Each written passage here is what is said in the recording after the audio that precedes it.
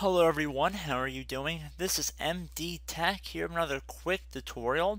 Today I'm going to be going over how to hopefully resolve some backup issues you might have while trying to create a backup on Windows.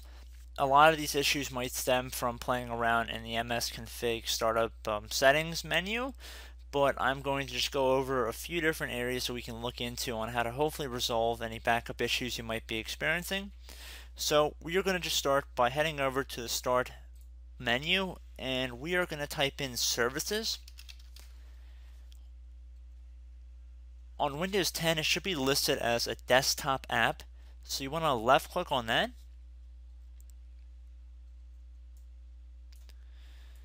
So now there's going to be a few services we're going to be looking for here. The first one should say block level backup engine service, and we can see it right here. Should be one of the first ones.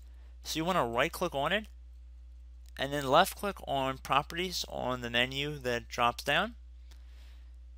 Underneath startup type, left click on this little drop down arrow, make sure it's set to automatic, left click on apply. This will take a moment, so just be patient. And then left click on start,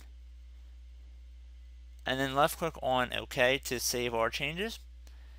Now we want to head down until we get to remote procedure call, and then in parentheses RPC.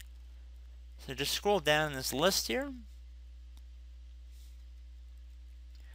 And now be cautious, there are a couple that look kind of similar. You do not want to do the locator one, you want to do the first one. And you want to again right click on it, left click on properties, make sure it's set to automatic.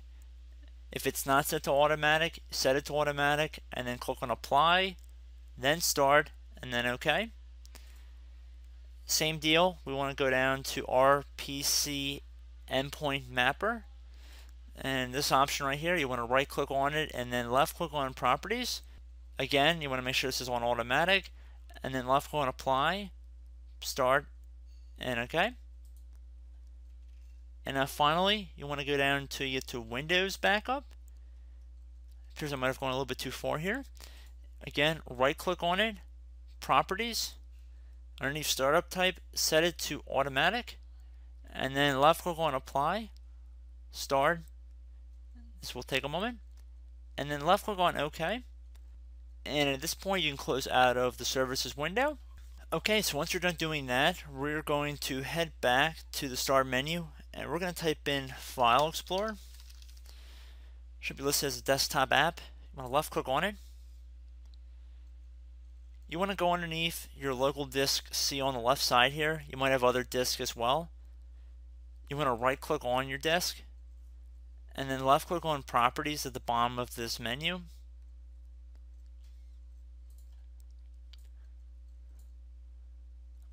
Underneath the Tools tab, left click on that, and then underneath Error Checking, left click on this check button right here. And then you would left click on Scan Drive. This would take a little while, so just be patient. So I should note that on earlier versions of Windows, you might have an additional option to actually fix partitions on your computer. You might have an option to actually scan for an attempted recovery of bad sectors on your computer. So just keep that in mind.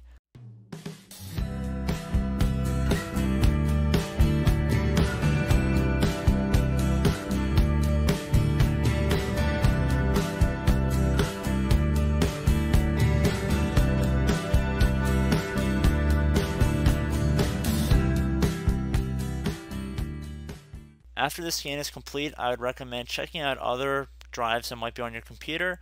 Do the same error checking scan with them as well. Restart your computer and then try to create a backup again of your computer through the backup wizard in Windows. So I'm not going to really go through that part because hopefully at that point you guys should be able to access it.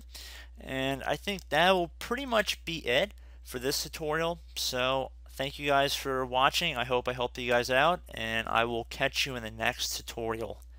Goodbye.